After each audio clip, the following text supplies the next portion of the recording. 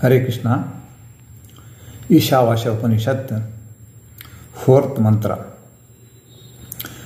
Anijadekam manaso javiyo nainaddeva apnuvan purvamarshad tadhavato jnanatyeti tishtat sminnapo matarishva dadhati. The Supreme Lord is fearless. He is supreme leader in all sense, faster than the mind speed, faster than the speed of mind. If I feel to go to Himalaya now with my mind, I will be reaching with my mind. So that much speed is there. Even aeroplane and all rockets also cannot reach. If I want to go to Surya Loka, Chandra Loka, with my mind I will go. So speed of mind is very fast. But the Lord is speeder than the speed of the mind. Lord only has energized the mind. The Devatas, the deities, cannot understand the Supreme Lord to the full extent. The Supreme Lord knows everything, every deity, since infinitely long back. Many deities will come and go from ages, from Manvantaras, from that Brahmas, Chaturmukha Brahma's creations. So in one Chaturmukha Brahma creations, many deities will be there and Brahma will be there. That Brahma will go. Next, in next creation, another Brahma will come. Many number of deities will be there. So it is, since long this creation is going on, since long many Chaturmukha Brahmas have gone. So Lord knows everybody since infinitely black, and also He will know in future also. Many infinite number of Brahmas and Brahmandas are going to be created. It is a cyclic process. Creation of the Brahmanda is a cyclic process. It is not a one-time. The Big Bang is not a one-time issue. For proving this mathematically, with scientifically, physically, Sir Penrose has got a Nobel Prize very recently, 2 years back. You can refer to his work. He says that the information of the earlier Brahmanda, earlier universe, is hidden in the present universe in the form of black hole, he says. He proved with mathematical calculation what are required for the scientific world. So, just such a great thing. The Lord, He knows everything. The earlier Brahmandas, earlier Brahmanda creations, earlier Brahmanda in charge of Brahmas, and earlier Brahmandas, deities, present Brahma, present deities, and also future infinite Brahmandas which are going to come. So that much enormous power He got. So He is fearless. He knows everything. He is faster than the mind, faster than anything. The Supreme Lord is unmoved, but still will move faster than anyone. Unmoved means you should not say He will like sitting like a stone. No, it is not like that. Unmoved does not mean motionless. No. It means that even though He is fastest of all, still He remains as it is, as He is. So if I move 100 meter fast, I will be there in that place, not in this place, for me, for you and all. But it is not like that. Lord will move faster than the mind, but He will remain here also. He will be there also. He will be everywhere. By sitting, He will surpass all the fastest moving objects. The breath God Vayu Deva, Prana Deva, air God, will collect the offerings of all and submit to the Almighty God. So here, everything, His representative of the God is breath, representative of the Brahman, the Supreme God, Paramatma, is the representative is Vayudeva, Pranadeva. Vayudeva will act as the mediator. He will submit our offerings of our all offerings to Him. So, Achyuto Gurudwara. Any offerings to the Supreme Lord should be done through Vayudeva only. It is a rule of the universe. God has made a rule. He will receive all His offerings through some person. That person is Vayudeva.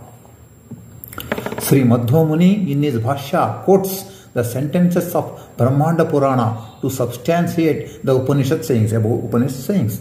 He quotes many verses of Brahmanda Purana. In that is Madhwa Bhashya of this Upanishad. The Supreme Lord is called as unmoved because He is fearless. As He is supreme, called as Eka. Because He is supreme, He called as Eka, one only.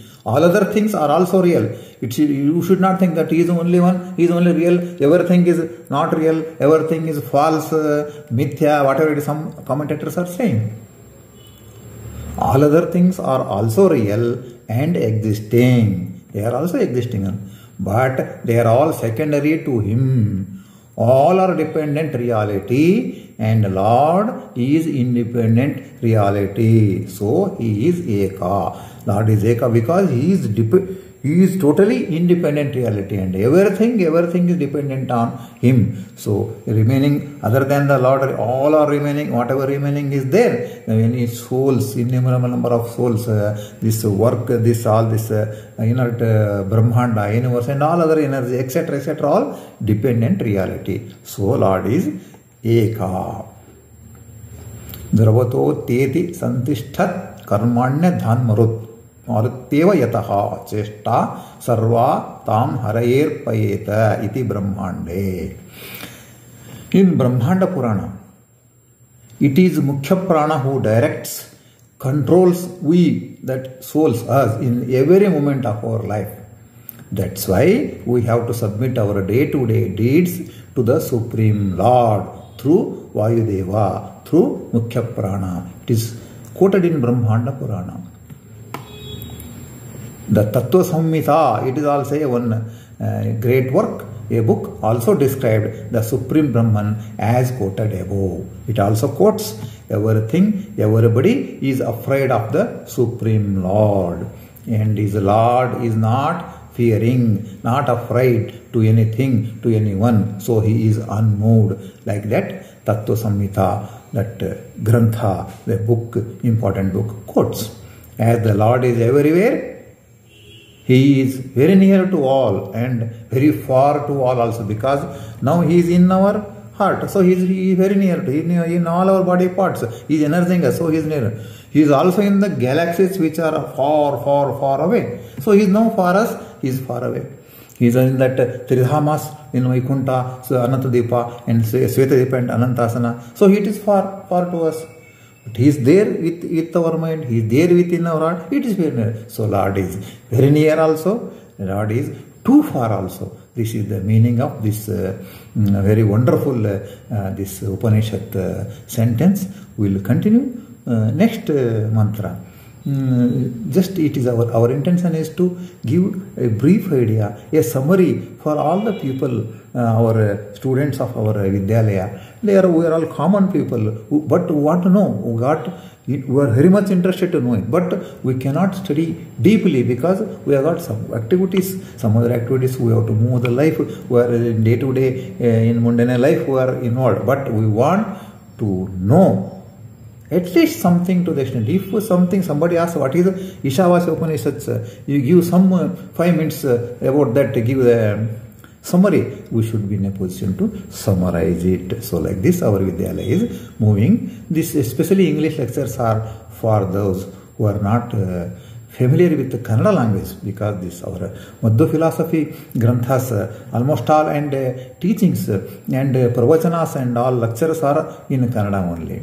As far as the Pandits, no problem. They will be dealing with in their Gurukulas and all in Sanskrit language. For them, no problem. But people like us, who are in some various different fields of walk of life and who are leading our life, for us, for people who are interested and those who are not knowing Kannada, then I think this my briefings may be useful for you. Please inform to others, those are not having knowledge of Kannada and those are interested to know the real picture of what the Madhva Muni is telling, what Tikacharya is telling, what Vyasatirtha Guru Sarvabhauma is telling, what our great Raghavendra Swamin is telling. So just we are making briefings of this all the things. It is not meant for the studies, but it is for getting information. Some interested people, we can have deeper studies and we can listen to the lectures of great Pandits. In future we can have that. You have also studied.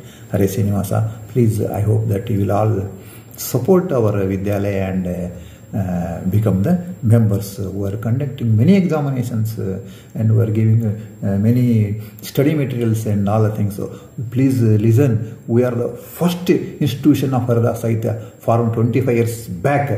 Just a simple persons like we who formed the institution, and it has become very attractive in the public. And I tell you, many influences organizations have now, by seeing our experience, they have started some Vidyalayas, Haridasa Sahitya Vidyalayas, just a few years back, 2, 3, 4 years back. We hope that some more influence and organization also come forward to propagate Haridasa Sahitya. We will be very happy if everybody is involved. Very influential organizations, if they are involved, more people will be attracted. It is a fact of the world. So anyhow, let Haridasa Sahitya grow. Hare Srinivasa.